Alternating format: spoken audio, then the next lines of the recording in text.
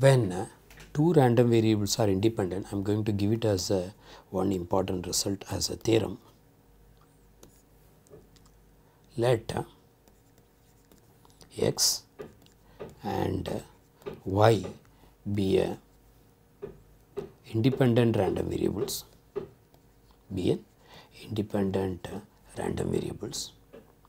and g and h be Borel measurable functions, then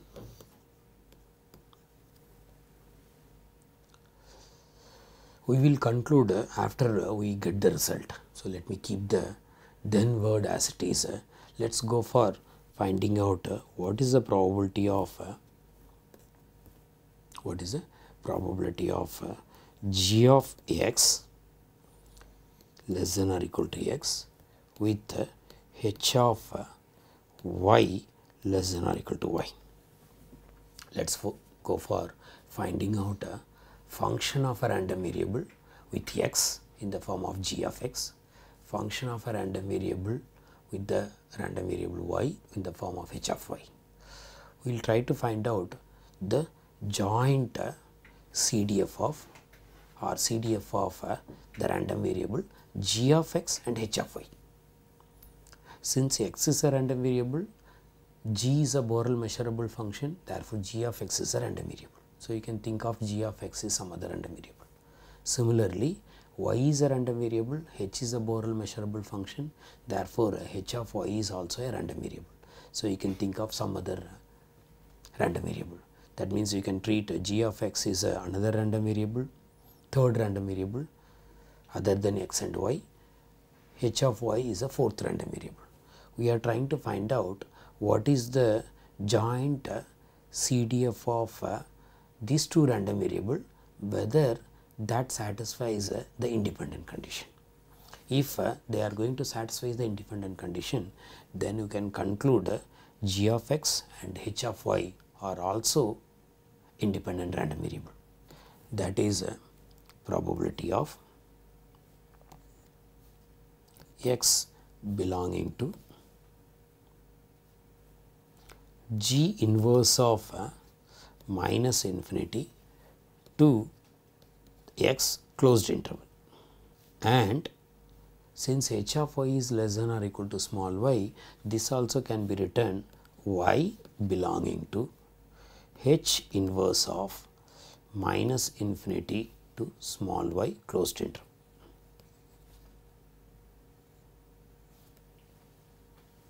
That is same as the probability of, the way we write x belonging to g inverse, y belonging to h inverse, we know that the random variable x and y are independent. Since x and y are independent, x belonging to some Borel set, y belonging to some Borel set, the probability of that is same as probability of x belonging to the Borel set, that is g inverse of minus infinity to small x. Similarly, the product of probability of y belonging to h inverse of minus infinity to small y, because x and y are independent. That is same as the probability of g of x is less than or equal to small x multiplied by probability of h of capital Y less than or equal to small y, and this is valid for all x and y. This is valid for all x comma y. That means the probability of joint CDF is same as the probability of g of x and probability of h of y less than or equal to x and less than or equal to y respectively. Since this condition is satisfied, we can conclude the random variables g of x and h of y are independent random variables. This is a very important result. Whenever you have an independent random variable, if you create a Borel measurable functions on those independent random variable, that is also going to be a independent random variables. As an example, we can think of already we discussed 3 examples. So, the fourth example is let x and y be independent random variables. Define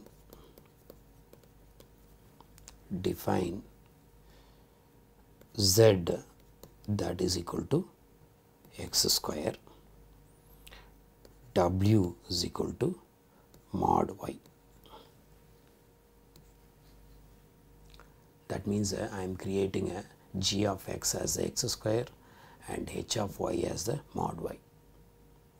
And since these two are Borel measurable functions, g of x and h of y form, we can conclude z and w are also independent random variables. Since x and y are independent random variable, z is a Borel measurable function of x, w is a Borel measurable function of y. Therefore, z and w are also independent random variable.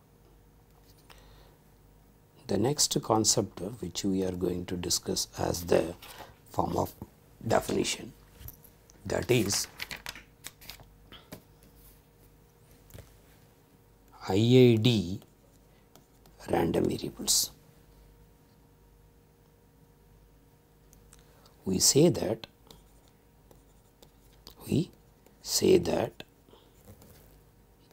xn is a sequence of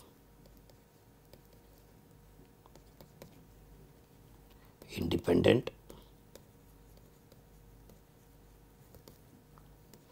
identically distributed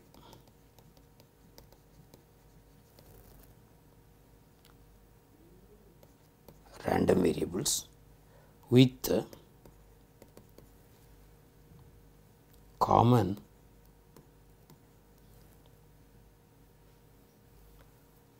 distribution if the sequence xn is an independent sequence of random variables and the distribution of each random variable xn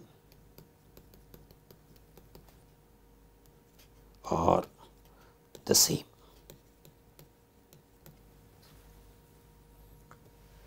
Whenever we say the sequence of random variables are IID, that means the first I comes from here, the second I comes from here, the D comes from here. Whenever we say the collection of random variable or the sequence of random variables are IID, that means they are mutually independent as well as the distributions are same.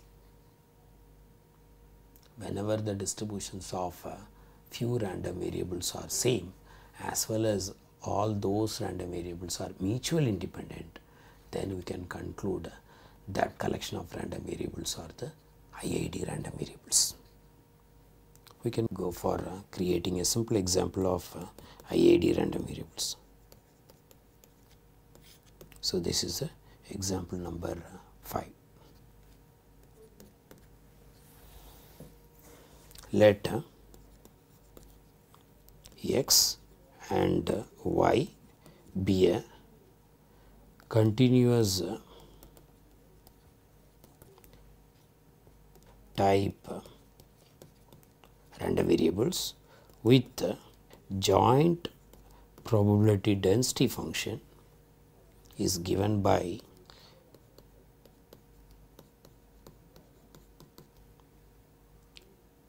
e power minus x plus y, when x is lies between 0 to infinity and y is also lies between 0 to infinity,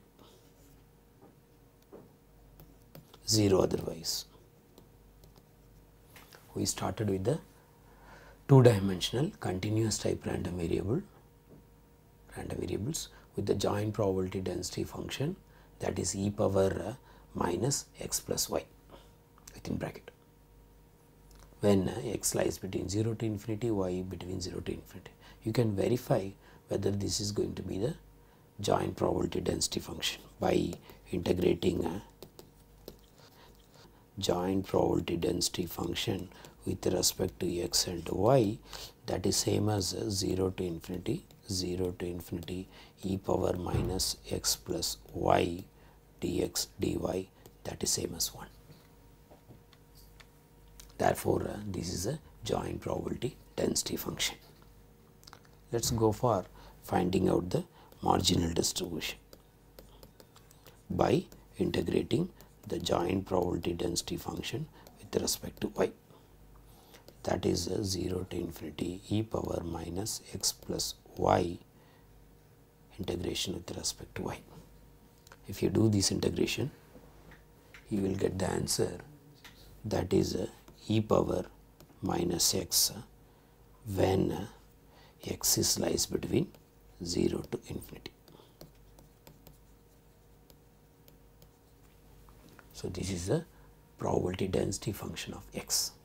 Similarly, if you do the exercise of finding the probability density function of y, you will get e power minus y when y is lies between 0 to infinity, otherwise it is 0. If you cross check the joint probability density function, whether that is same as a product of probability density function of x and y for all x and y, the joint probability density function is e power minus x plus y, and the probability density function of x is e power minus x, probability density function of y is e power minus y. So, this condition is true for all x comma y. Therefore, we can conclude x and y are independent random variables. Not only that, the probability density function of x is e power minus x, probability density function of y is e power minus y. So, if you find the distribution, that means the CDF or probability density function for a continuous type or probability mass function for a discrete type, the distributions are same.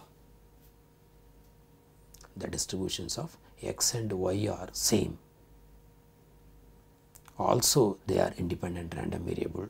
Therefore, we can conclude the distribution of x and y are same, or the same. We can conclude in notation, we can use x is capital Y in distribution. They are identical distribution. The distribution of x and the distribution of y are same. We can use the word D above the equal symbol, that means both are having the identical distribution, and also they are independent. Therefore, we can conclude x and y are IID random variables. So, whenever we write IID random variables, that means those random variables are mutually independent. Also, they are having the same distribution. Then we call it as a IID random variable.